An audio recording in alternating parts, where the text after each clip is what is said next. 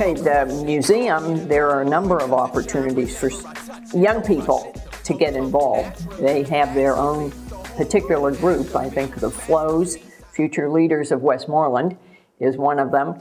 But then they have another young group, which is the Teen Council, and Joan McGarry, who's the educational director, is involved with that.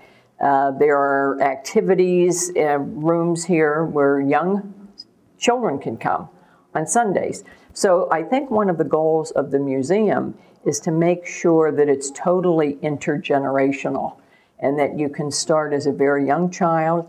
We have opportunities through the school districts where there's collaborations. And there's one very interesting collaboration, and that's with Stanwood. And once again, the educational director, Joan McGarry, works with the ballet, Pittsburgh Ballet Theater in Pittsburgh, and also with the teachers at Stanwood. And it's a total collaboration.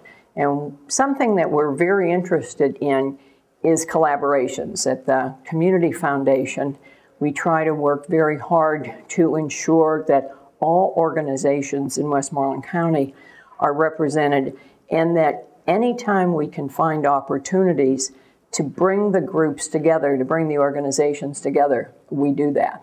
It's imperative that the young people, young professionals, get involved because they're our future.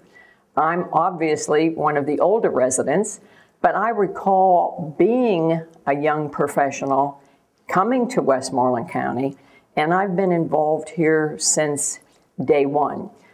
Some individuals even ask me, why do you keep doing it? And I say it's selfish, because what we want to do, and meaning we, including the young professionals, is to make sure that Westmoreland County is a great place for us to live, to raise families, to grow old in Westmoreland County.